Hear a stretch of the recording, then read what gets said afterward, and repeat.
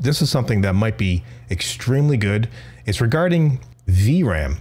So this is NVIDIA's new texture compression technology, and it could be the end of our VRAM worries, and this would be great because I'll use an example, Far Cry 6.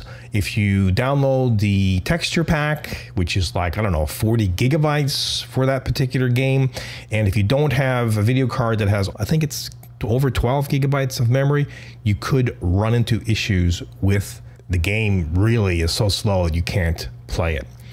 So with this particular technology, which is NTC, called neutral texture compression, it uses neutral networks to efficiently compress high resolution textures, achieving higher compression ratios while maintaining visual quality. By training a network to encode textures into compact representations, NTC reduces storage space and can reconstruct the original textures when needed. It is a valuable tool in computer graphics and rendering applications. Yeah, no kidding. So this will come into play whether you're, doing rendering processes or gaming or anything to do with graphics. It's good. You'll be able to, if you have only 10 gigabytes, let's say, for example, on your video card, and the game needs 12, if the game enables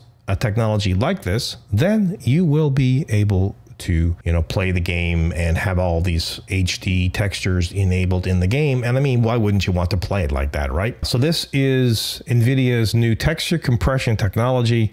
And again, it could be, the end of our memory worries for video cards.